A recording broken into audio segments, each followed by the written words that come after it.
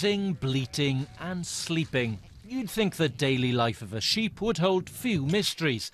But for farmers like Gareth Jones, knowing what your flock is up to can be a challenge. Especially if a sheep becomes lame or, as often happens, disappears. You have got some problem sheep. Even with the best fences, they'll jump over, and finding them, they go to find the best grass. You can't really blame them. But usually it's the same individual ones that start to wander. There are a couple of mystery sheep here. There are a couple of mystery sheep, yeah. Sometimes conditions make tracking down the sheep impossible. The internet, it's claimed, could help, attaching sensors to the sheep that would be visible online.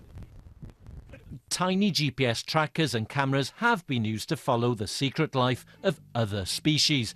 These cats were filmed by the BBC's Horizon programme. Applying the same sort of idea to the countryside could, it's claimed, unlock a huge amount of information.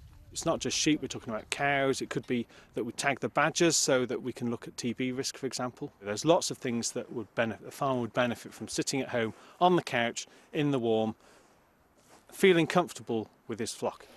The idea isn't just to put animals online, but all sorts of features of the countryside. This stream, for example, could have sensors in the riverbank that would tell you not just the water quality and speed, but give a live flood warning instantly that could be picked up anywhere in the world. The team already have sensors in the soil on Gareth's farm. I mean, that's quite good because that is actually the logger. It stores the data. With the livestock also online, they could solve another mystery: how much sheep pollute the environment.